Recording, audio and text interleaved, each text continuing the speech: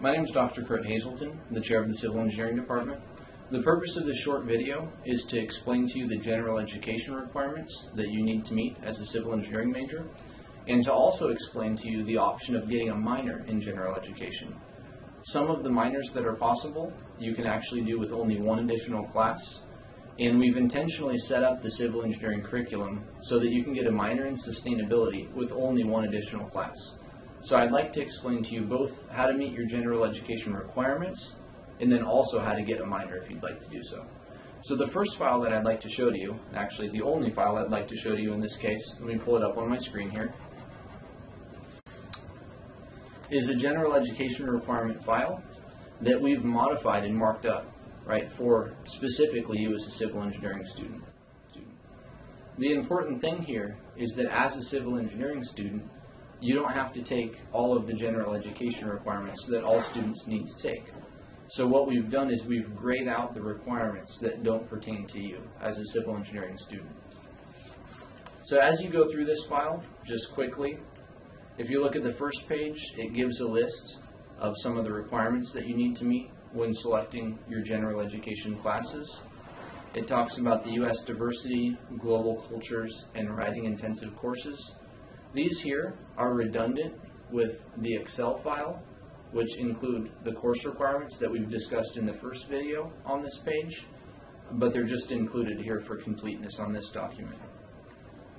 The right-hand side of the first page, if you look at the top right, those include some of the other general requirements for oral communication, written communication, and so on. These requirements are also already included in the course requirement Excel file that we talked about in the first video on this page. So again, some of this information is redundant. The bottom right of this first page discusses the requirements for a pathway minor. And I'll talk to you about a pathway minor in a minute. I'd first like to transition to the second page of this file. This page is called Breadth Pathways. It shows all of your requirements for general education. Each of the columns shows a different pathway. There are 10 general education pathways you may choose between. Each row shows the types of classes. You'll notice under Area C, which is Arts and Humanities, that off to the left, you should select only one course from Area C. As a civil engineering student, you only have to select one course between Area C1 and C2. Similarly, for Area D, select only one class from Area D1 or D2. You'll notice as you go down the sheet that Area E, Lifelong Learning, is gray. This requirement is filled by Civil 495, Professional Issues in Engineering.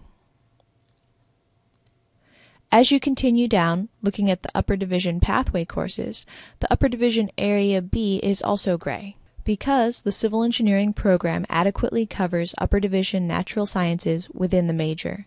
However, you do need to select one Upper Division C and one Upper Division D course. At the bottom of this page, we have a little row called Extra Classes. We will cover this row later. It mostly pertains to getting a minor. So if you look at this page and you want to meet just your general education requirements, you have to take one Area C, and it can come from any column. You also have to take one Area D. It may also come from any column. And then, when you get to Upper Division, you need to stay in a particular column. Within your selected column, you have to take an Upper Division C and an Upper Division D course. For example, if you want to take a sustainability pathway, you might take History 341, and Geography 304. And then at the lower division level, you may take classes from any of the columns.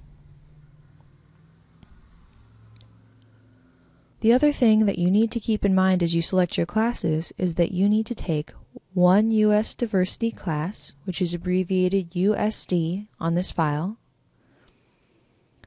one Global Cultures class, which is abbreviated GC, and you need to take 2 writing intensive classes, which is abbreviated WI. These two writing intensive classes are in addition to the freshman composition class you are required to take. Typically, this is English 130 or Journalism 130. In summary, to complete the GE requirements without a pathway minor, you need to take 1 U.S. Diversity course, 1 Global Cultures course, 3 writing intensive courses. These 3 writing intensive courses include the English 130 or Journalism 130 class and 2 other writing intensive courses of your choosing. The capstone course requirement is filled by Civil 595. And finally, you also need to take 2 upper division pathway courses from the same pathway column. Let's look at an example of how you can fulfill the GE requirements. In lower division courses, you are free to select classes from any of the columns. So let's take English 264, which covers a U.S. Diversity class and one of the writing intensive courses that you need. The other class could be Anthropology 113, which covers global cultures. In upper division, you need to select just one column for classes.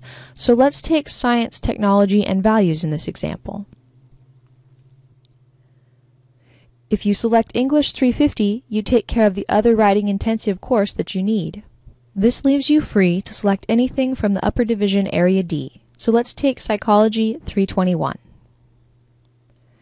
Now you have 1 upper division C class, 1 upper division D class, a class from area C1 or C2 in lower division, and a class from D1 or D2 in lower division, as well as covering the U.S. Diversity class, both writing intensive classes, and the Global Cultures class. If you are considering a pathway minor, you need to take 18 units within your chosen pathway, 9 of which must be upper division within the same pathway. Let's take a Global Diversity Studies minor as an example. First, notice that you need to take Geography 101 or Geoscience 130 as the associated foundation course. This is one of the additional lower division courses for a minor in this pathway. Now turn the page. This minor has a lot of options to fulfill the U.S. Diversity, Global Cultures, and Writing Intensive requirements. In lower division area C, you need to select a class that takes care of the U.S. Diversity, Global Cultures, or Writing Intensive requirements. For example, you could take English 258, which will cover one of the Writing Intensive courses. In area D, you could take Anthropology 261, which will cover the U.S. Diversity requirement. Moving on to upper division, you can take History 382 from Area C, which covers the Global Cultures requirement. And you still need to fulfill one more writing intensive requirement, so let's take Anthropology 377 from Area D. At this point, you have selected 4 classes. These fulfill the GE requirements. However, you need 3 more units to total 18 units to achieve a minor. The extra class row informs us that the extra classes are taken from Upper Division Area B, any lower division, and 1 from the foundational courses.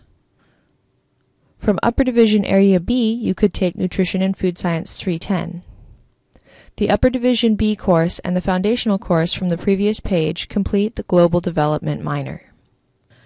Now, as promised, let's look at an example of how you can earn a minor in sustainability with just 1 extra class. The list of associated foundation courses on page 1 indicates that Civil 175 may be counted towards a minor in sustainability. You will take Civil 175 as part of the civil engineering major. This means that you only have to select 15 more units to complete the GE requirements and sustainability minor. The writing intensive courses are limited in this pathway, so it's important to select your classes carefully. In lower division, you need to select 1 Area C and 1 Area D course from the sustainability pathway. In this example, let's take English 252 from Area C to take care of the U.S. Diversity requirements, and from Area D, let's take Geography 102, which covers the Global Cultures requirement. In the upper division, you must take English 338 from Area C to fulfill a writing intensive requirement. And from Area D, you can select any class, so let's take Geography 304 for this example. Finally, let's look at the extra class row, which indicates that your extra class to complete the minor must come from upper division Area B.